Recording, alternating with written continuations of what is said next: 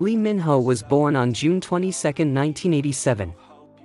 He is raised by Buddhist parents. He is the youngest of their two children. As a child, Lee initially hoped to become a professional football player. He is the height of 187 centimeters. He is single.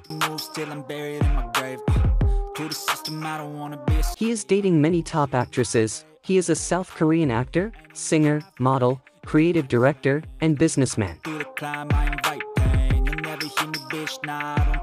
He gained common fame worldwide with his role as Gu Junpyo in Boys Over Flowers, which also earned him the Best New Actor award at the 45th Baeksang Arts Awards.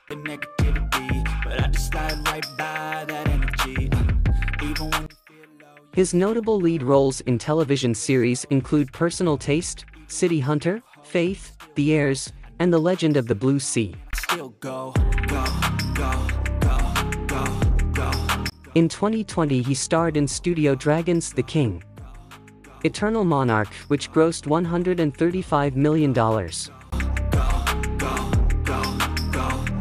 Apart from his television career, Lee was featured in the first lead role in the film Gangnam Blues. This was followed by his first China-produced film Bounty Hunters, and the mini-romance web series Line Romance. Both collectively grossed $51 million.